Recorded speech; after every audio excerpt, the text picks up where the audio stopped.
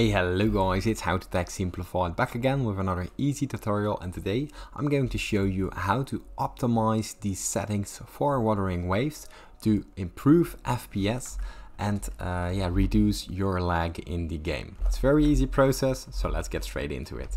The first thing that you want to do is press escape to open up the Wuthering Waves terminal. Now from there we go to the bottom right of our screen where the cogwheel appears, and inside the cogwheel we go down to the graphics settings. Now from here lower the graphics quality to medium, and from there leave the screen mode full screen if that's possible for you.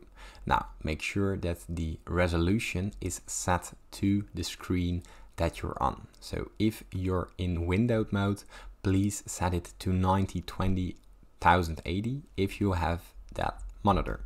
Now from there we're going to the frame rate. Now if you can handle 60 FPS, set it to 60 FPS. The shadow quality, if your graphics card is bottlenecking your CPU, simply lower this to low, and the special effects quality as well. Now the LOD bias you can set to low as well. The capsule AO you can leave that on. For the volumetric fog, leave that off. The volumetric lighting as well. The motion blur should be turned off as well, otherwise you'll get sick while gaming. The NVIDIA DLSS should be turned on.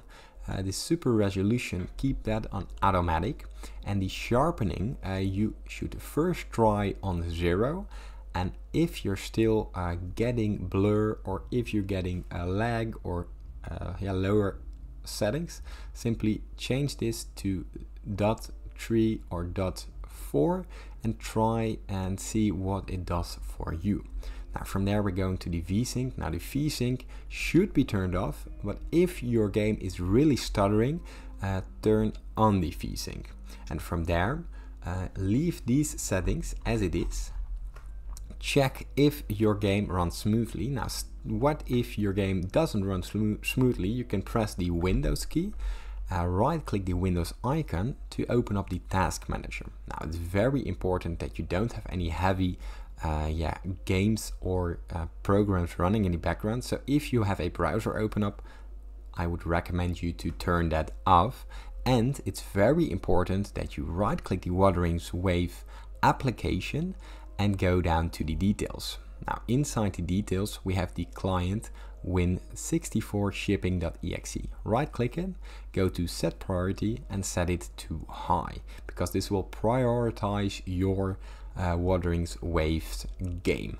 Now from here all these settings are set to deliver you the most amount of FPS, performance, and a lot less lag. Now if this tutorial helped you in any kind of way, please consider subscribing to my YouTube channel.